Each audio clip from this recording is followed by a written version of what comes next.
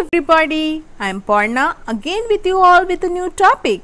Do you know about the anatomy and functions of the occipital bone explained with the diagram? The occipital bone is a trapezoid shaped bone that forms the posterior wall and the base of human skull. Bodytomy explains the anatomy diagram and functions of the occipital bone. Did you know?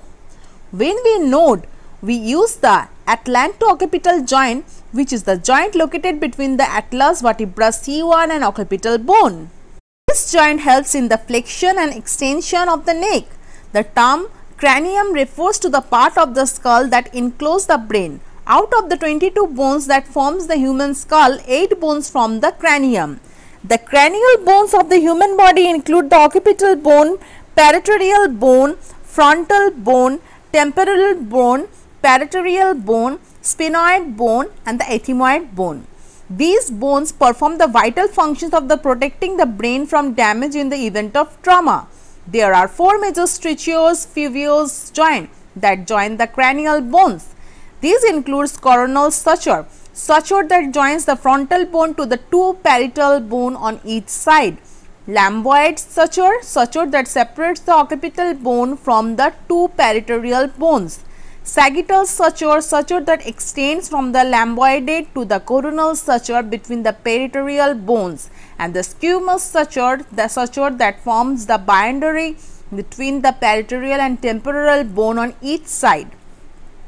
Forming the posterior surface of the skull, the occipital bone articulates with the 2 parietal bones, sphenoid bone, 2 temporal bones and the atlas first cervical vertebra. The term occipital is derived from the Latin word occiput, which in turn is derived from the prefix ob, which means against, and caput, which means head.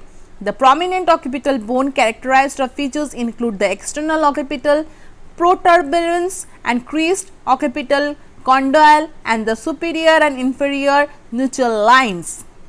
Occipital bone locations and functions. The occipital bone is located at the lower section of the back of the skull. It is convex shaped external and convex shaped internal. It is divided into 4 regions. These 4 regions surrounded the foramen magnum, which is a large hole that is located at the center of the occipital bone.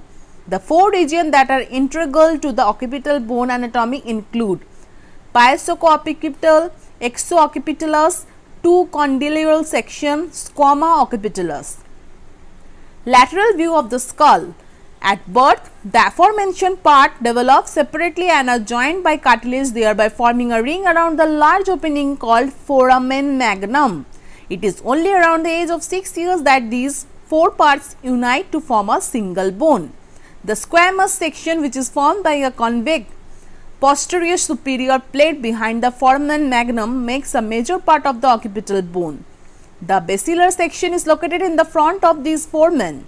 The 2 lateral sections are located on either side of the foramen magnum. The foramen magnum is located at the center of the occipital bone. It acts as a passageway for the spinal cord. Medulla oblongata becomes continuous with the spinal cord. Thus, it plays a vital role in the communication between the brain and the spinal cord. Beside the medulla oblongata, meaning subarachnoid space, the tonsils of the cerebellum and other anatomical structure passes through the foramen. This includes ligaments, apical ligaments of Dane, cruciform ligament of atlas and membrana tectoria, anterior and posterior spinal arteries, vertebral vertebra and meningeal branches, CN1 to 3, sympathetic plexus, spinal vein, spinal root of the accessory nerve, etc. The occipital bone provides attached for a number of muscles of the neck as well as the upper section of the back. These includes longus capitis, rectus capitis anterior, rectus capitis lateralis, rectus capitis posterior major, rectus capitis posterior minor, superior oblique, semispinalis capitis, splenius capitis, occipitoprofrontalis, trapezius, sternocleidomastoid mastoid. Squama.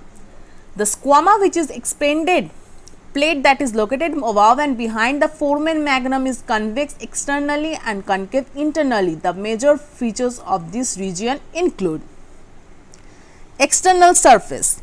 Located on the midline of the external surface, the external occipital protuberance is a prominence that can be felt on touching. It acts as a side attachment of trapezius muscle. Nuchal lines are curved lines or ridges on the external surface where muscles and ligaments of the neck and back attach to the skull. These lines form as the stress on the bone in the areas where muscles attach to the skull causes them to develop raised bone. 4 nuchal lines are present in the external surface of the occipital bone. These include posterior view of the skull. The highest nuchal line, which extended on the either side for the external occipital protuberance to the mastoid process of the temporal bone, is the site of attachment for gallio-aponeurotica muscle that covers the upper part of the cranium. The superior nuchal line, which lies below the higher nuchal line, serves as a site of attachment for the trapezius, sternoid, cleidocmastoid and splenius capitis muscles. The medial nuchal line, which is also called external occipital crease, begins at the external occipital protuberance and runs down to the foramen magnum. It also serves as a site of attachment for the nuchal ligament that is present at the back of the neck. Extending lateral on the either side from the middle of the medial nuchal line is the inferior nuchal line that almost runs parallel to the superior nuchal line. It serves as a site of attachment for the semispinalized capitis muscle. Internal surface. The internal surface of the squamous part is concave in shape. The curetic eminence divides it into 4 fosses. Concavity in a surface. The internal occipital protuberance lies at the point of intersection of the 4 divisions. The upper and the lower division are triangular and quadrilateral in shape respectively. The upper 2 divisions accommodate the occipital lobes of the cerebrum, whereas the lower 2 divisions accommodate the cerebellar hemisphere of the cerebellum. At the point of intersection of the 4 divisions of the cureate eminence is the internal occipital protuberance. Grooves are present on the internal surface due to the presence of a dural venous cranial sinus venous channel that drain blood from the brain to the jugulary foramen, such as the superior sagittal sinus, the transverse sinuses and the sigmoid sinus. The angle of the union of the superior sagittal and transverse sinus is called trochlear hierophily, and it appears at the depressions on one or either side of the protuberance. Grooves for the transverse sinus run horizontally for the lifetime rate of the internal occipital protuberance and continue into the indentation or grooves of the sigmoid sinus. Margins of transverse occipital sulcus serves as a site of attachment for the tentorium cerebellar compartment or fold created by the dura mater, which is outermost membrane that encloses the brain. The dura creates dural folds called flux cerebri and the tentorium cerebelli. Flux cerebri separates the right and left hemisphere of the brain, whereas tentorium cerebelli separates the cerebrum, that largest part of the brain, in the anterior that comprises the 2 hemispheres for the cerebellum, part of the brain that is situated above the medulla oblongata and beneath the cerebrum. In the upper division to the right is to the groove that accommodates the rear part of the superior sagittal sinus. To the